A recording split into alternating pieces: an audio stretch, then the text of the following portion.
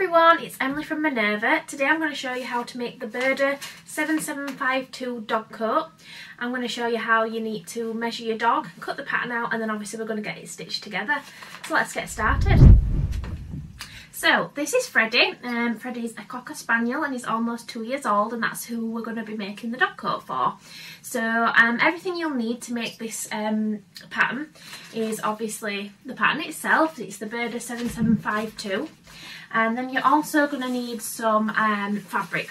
So I've got the soft shell, so it's kind of like a waterproof material, and it is also fleece backed as well, making it nice and snuggly warm for your little dog. So on the back of the pattern it gives you the measurements for your dog. So this pattern comes in small, medium and large. So it gives you the chest measurement, the length and the neck width in regards to which is which. So Freddie's getting comfortable here. So the first measurement is the chest measurement. Now obviously Freddie's laid down, so we'll do another one to start off with. So the neck width of the dog. So this is obviously where normally your collar sits. So I'm just going to take Freddie's collar off for a moment, just so I can get a... And the only reason I've took his collar off, he's got like a little sort of thing on there that makes it a little bit wider. So 14 inches there for Freddie. So that would correspond more with a medium. So then the length of your dog. So we're going to go from the base of the neck all the way down to the bottom. And Freddie here is measuring 18 inches. So he sits between a medium and large in that sense. A medium would be 15 3/4 and a large is 21 3/4. So he's sitting between a medium and a large there. Now Freddie, we need you to stand up for me 1 second while I measure your chest. So we're going to go around the widest part of his body. So right under his front paws. And Freddie measures 23 inches. So for chest measurement, again, is sitting between a medium and a large. So because of that, I'm actually going to cut out a large. And then what I can always do is fit it along the dog as we're going along, which I can show you. And if I do need to make any, you know, adjustments from there, then we can do. So now we know the measurements of your dog, now it's time to cut the pattern out. So the best thing to do is open up all your pattern pieces and lay them nice and flat. Now inside your instructions as well, obviously you get your step-by-step instructions, but at the top here it will tell you what pattern pieces you need for your coat. Because as you can see, there's quite a lot of different variations on here. So I'm making view A, which is the one down here. I'm going to cut patterns 1, 2, 3 and 4 out, and I'll come back when I've done that. So I've cut out all the patterns, now I need to cut it out on my fabric, so that's what we're going to do next. So now we're all ready to cut the pieces out. So one thing to bear in mind when you're doing this is look at all the pieces that you've got and how many of each you need to cut out. So the pattern pieces itself give you all this information. So piece A here, it says we need 2 of these. So I know that if I fold my fabric in half like I have here, so I've folded selvage to selvage and I've got a fold here along the top. So I know when I place this pattern on, pin it on and cut it out, I'm going to get 2 of those. The other pieces, for example, so this is piece 2A, and this says cut 1 but on the fold. So I need to look for the side that's marked cut on the fold, so this would be up here. It says centre back fold. So I'm going to put that on the fold of the fabric so that when I pin that on and cut that out, I'm cutting through the 2 layers of fabric, but I'm going to get a piece that's twice the size of it and like a mirror image of itself. And that is exactly the same for piece 3 and piece 4. So make sure you're looking at what's cut on the fold, what's cut on the grain, what you need 2 of and what you might only need 1 of. And then kind of have a play around with where everything goes on your fabric. Some patterns will tell you the best way to put them on your fabric, but if not, you know, if you're working with small measures of fabric, have a mess around with how you can get it on, and then cut it out from there. So that's what I'm going to do next. So the next step would be to transfer any markings that we've got on the pattern pieces onto the fabric itself. So this is pattern piece A, which is the main coat piece. So down here we've got 2 black rectangles, which is basically the positioning of the straps that then attach around your dog's chest and obviously fasten together. So I need to mark these squares onto the fabric itself. So to do that, what I'm going to do is I'm going to mark all 4 corners of the rectangle. So the little trick I use here is I get a pin, so you can see my pin there, and I'm going to puncture a hole in all 4 corners just of the pattern paper, just so then I can get through there with a piece of tailor's chalk or a fabric marker, whatever you're using. Because I've got quite a dark fabric here, I'm going to be using a piece of tailor's chalk. So I've marked all 4 of the corners there, and then I'm going to get a piece of tailor's chalk and I'm going to mark through those 4 holes.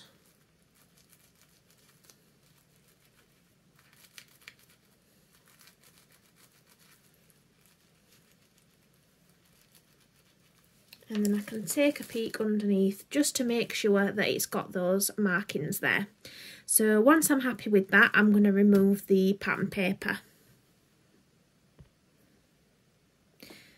So now I've got a ruler, and what I'm going to do is connect all 4 of the dots to mark up the rectangle, just how it was on the pattern piece.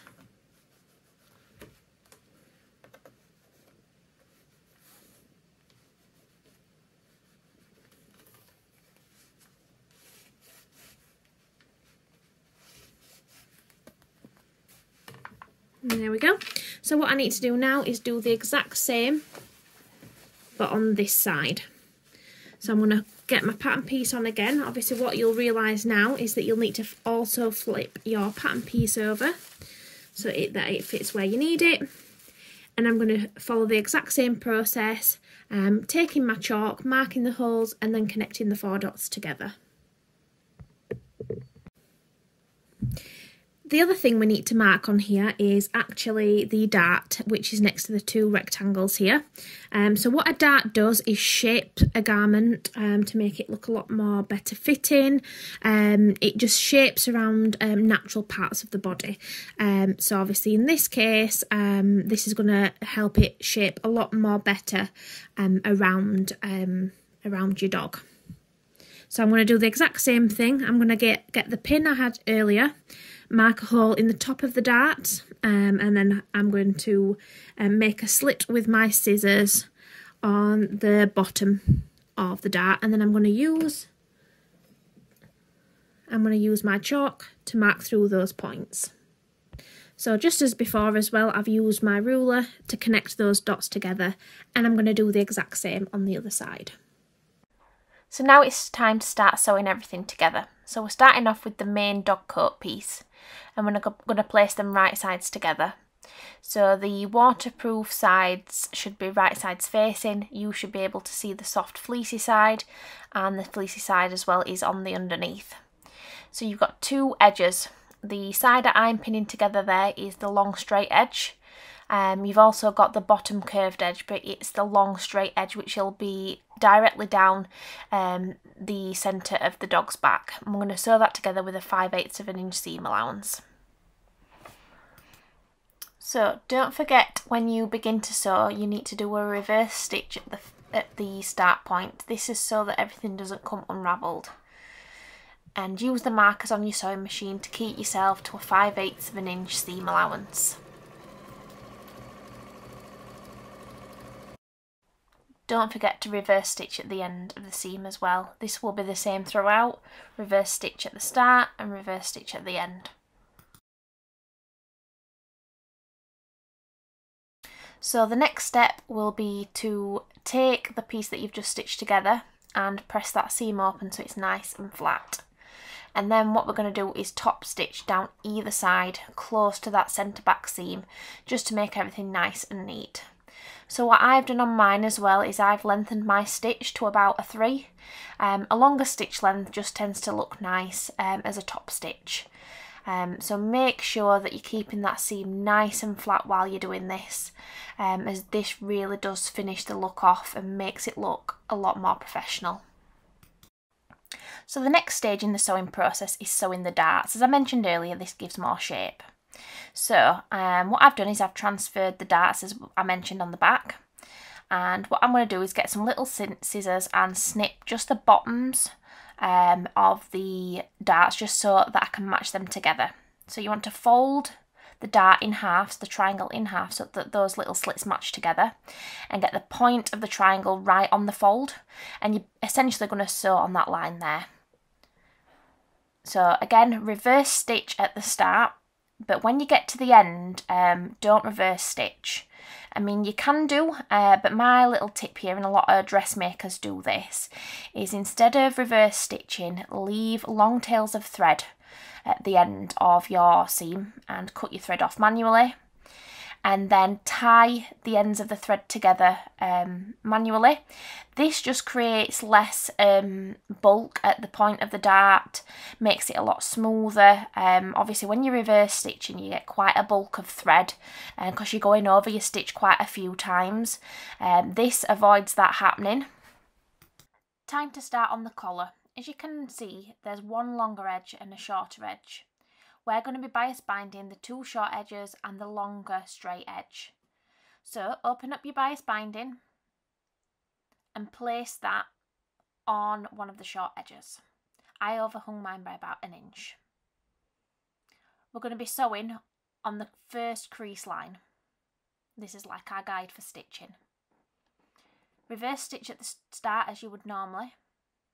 When you get to the corner, what you want to do is stop about 1/2 inch from the edge.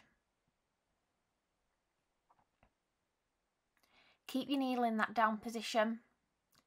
Lift your presser foot up and then twist the bias binding round.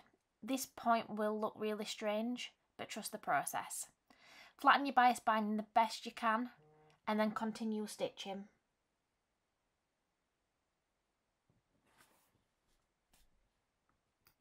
Repeat this process for the other corner too.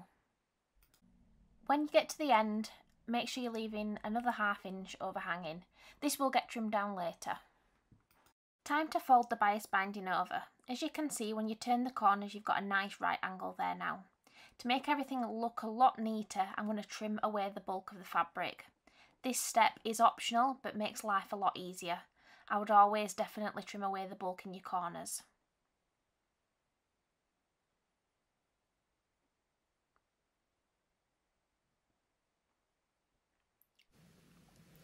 So when it comes to turning your bias binding over to the wrong side, what you want to do is make sure you're just covering the stitch line that we've just done with the bias binding.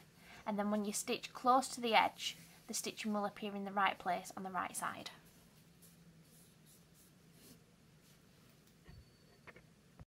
I followed the bias tape over to cover the original stitching line. I'm heading over to the machine and changing my stitch length to a 3. This just makes a nicer top stitch, as I mentioned previous. When it comes to turning the corner, what you want to do is push all the bias tape to one side. And then when you turn the corner, fold it back on itself. This creates a bit of a diagonal line, but this will make for a nice neat finish.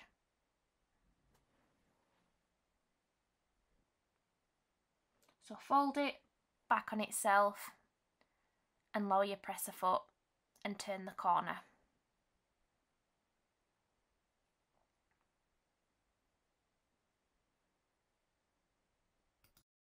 So when you finish that, you'll notice you've got neat stitching on both sides if you've just covered that stitching, as I mentioned. Now it's time to put everything together. So to attach the collar onto the main body of the dog coat, you want to fold it in half and mark the centre with just a little snip. And then you want to line that up with the centre back seam of the coat and pin or clip it in place. And then just fold the rest round and clip it in place. We're just going to sew this together and baste this just so it's together for the time being, but we will be more permanently stitching this in place later on. So you can use longer stitch length on your machine just because it will be more of a tacking stitch at this point. So sew this in place, making sure you keep within your seam allowances. To make the loop that sits at the back of the dog coat, you've got 2 of piece 4. We're going to place them right sides together and we're going to stitch both long edges using a 1/4 inch seam allowance. And then what you want to do is turn this piece the right side out. I did that off camera, but if you've got a loop turner, that would make a much easier approach to doing this. Give it a good press on your iron, and then like I'm doing here, I'm going to top stitch down both long edges with a stitch length of 3 just to neaten this little loop off.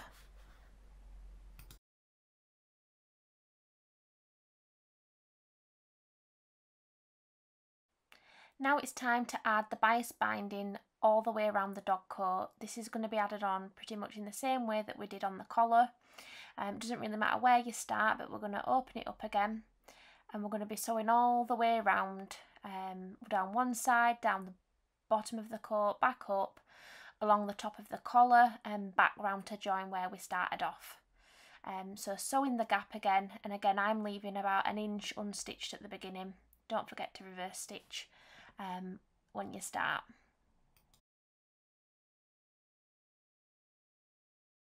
Turn corners in the same way that you did on your collar, stopping about 1/2 inch from the edge, leaving your needle in, picking your foot up and turning.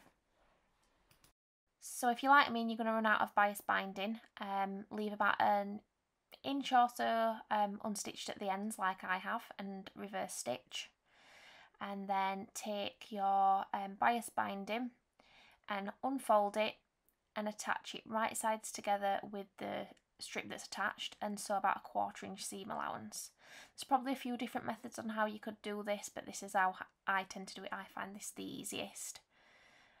So again, stitch down there, 1/4 inch seam allowance to attach it together.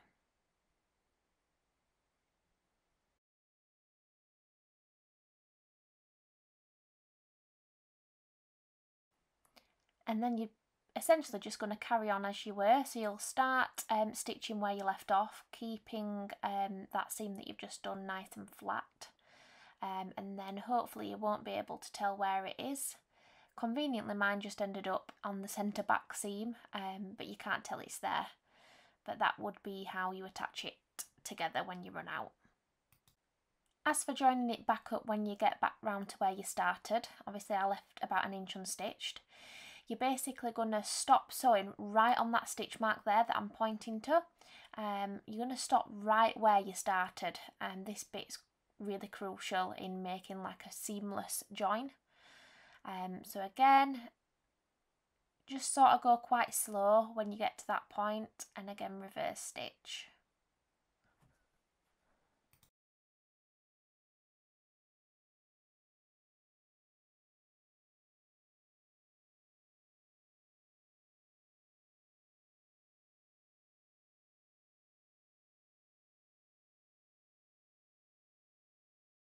Cut the excess of your bias binding off just to make this next part a lot easier for yourself. And then what you want to do is you're going to sew these 2 ends together, again open them back up, but you're going to sew right at the point where your stitching meets. So for me it's right at the bottom there along that seam. So stitch that together. It can be quite tricky, just have perseverance and lay it quite as flat as you can.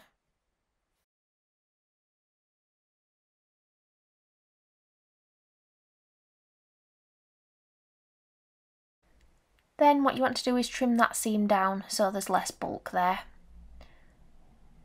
And you can also press that seam open as well.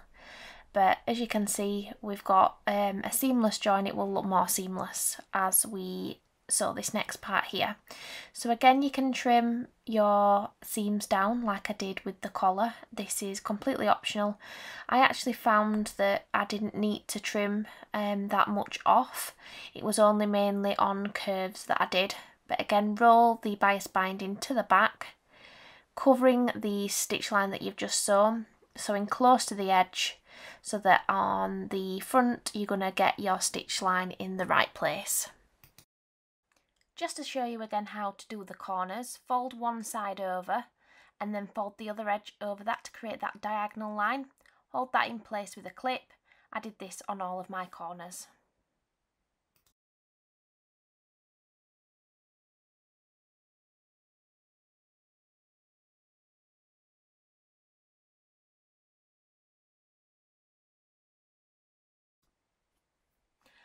As before as well, I altered my stitch length to a 3 just to get a lot nicer of a top stitch, and I'm just going to sew all the way around the coat again to secure this bias binding down, and I just kept checking to make sure it looked nice on the front as well. Again, you could hand sew this if you wish.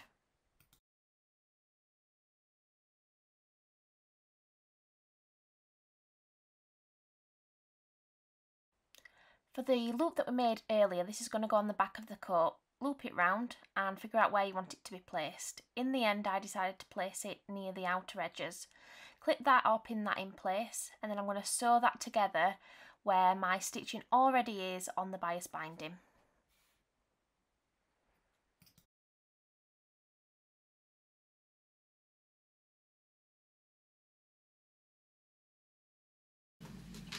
Before we go any further, we need to try the coat on the dog just in case we need to adjust the chest strap. So I'm going to place the coat over Freddie and make sure it's sat exactly where I need it to be. Get Freddie to stand up. So overall, so far, I'm very happy with the fit. And then I'm just going to check where the chest strap is going to fit. So we've got our markings on the sides that we did earlier, which is for the Velcro. And I'm going to put the end of the chest strap to match up. And I'm going to see where it comes to on the other side. So if I just turn Freddie round, as you can see, this is quite a big chest strap. So if I matched it up with the other side, it's quite droopy underneath. So I'm going to cut this down so that it fits a lot better. After measuring Freddie, I've marked with a pin where I wanted to cut it. Just to show you again, obviously I've lined it up with the markings on the coat, and I pulled it around Freddie and then marked where the end came to, and then I added on about an inch as we're going to be hemming this.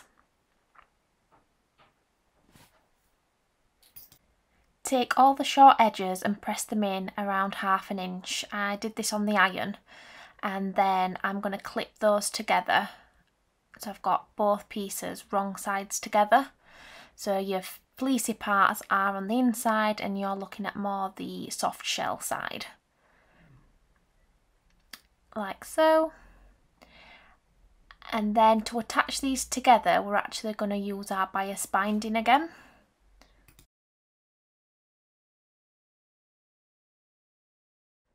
We're going to put bias binding on the chest piece just as we have before. I'm going to overhang the bias binding by about ½ inch and fold that inwards. I'm sewing all the way along the crease line till I get to the end. I trim the bias binding down so it overhangs by about ½ inch again at the bottom, and then I fold that ½ inch inwards.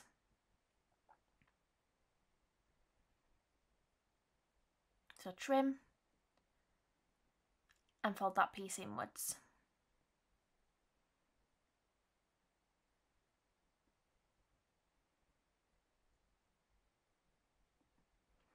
Trim the excess fabric if you need to, like we have before. And then to neaten this bit off here, I've kind of folded that ending diagonally and folded it over, makes it look a lot neater. And then just sew close to the edge, making sure you're just covering that stitch line. And then we're going to repeat that process then on the other side. time to attach the Velcro. So I got the rough side of the Velcro, matched it up into the boxes that we chalked on earlier and cut these down to size. You need 4 of these all together, 2 on each side. To sew them on, I simply stitch very close to the edge, all the way down one long edge, across the short edge, back up the other long edge and then across the final short edge. I repeated this with all 4 pieces. Now I'm going to take the chest strap and the soft side of the Velcro and cut pieces exactly the same size as the rough pieces of Velcro that we've just done. And I'm going to sew these on all 4 corners of the chest strap, following the same principle of sewing all the way around the rectangles.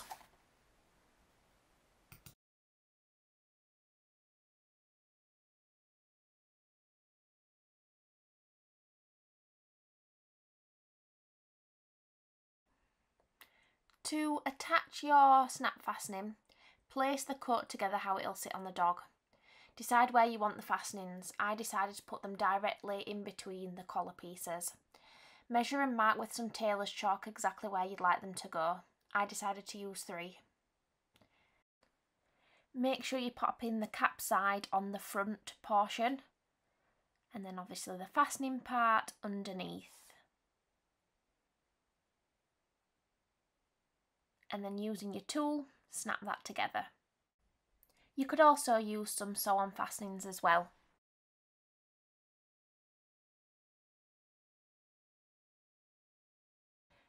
To mark where the poppers will go on the other side, pop the collar pieces together again.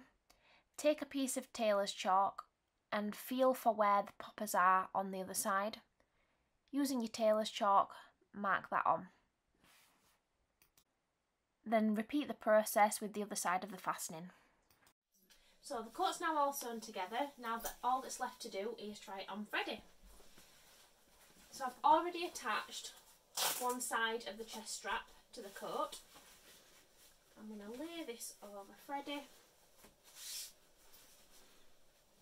Get him to stand up. Good boy. And then attach that to the other side. And then we can use the poppers that we've just attached. Pop those together. And flatten down the collar.